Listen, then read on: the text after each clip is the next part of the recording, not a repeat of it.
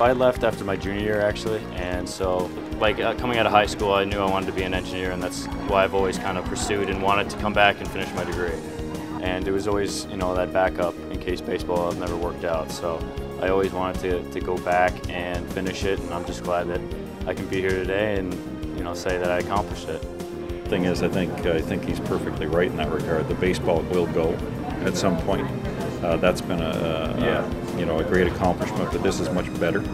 It's much more astounding the fact that he has been able to realize his engineering degree.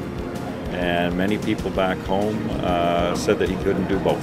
That there was no way in the world that he could go to school as well as achieve this level of learning, but he's done it now.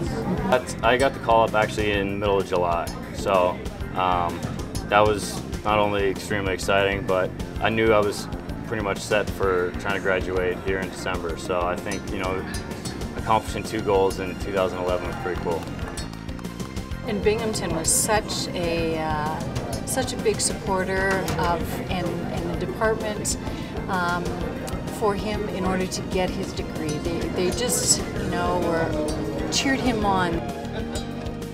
Well, the school has meant so much to me. I think it was very important for me to come back and just, you know, take part in all this. I know a lot of baseball players don't get a chance to walk in May because they're usually during their season. So I think it's kind of a cool thing to be able to participate in. Go Bearcats!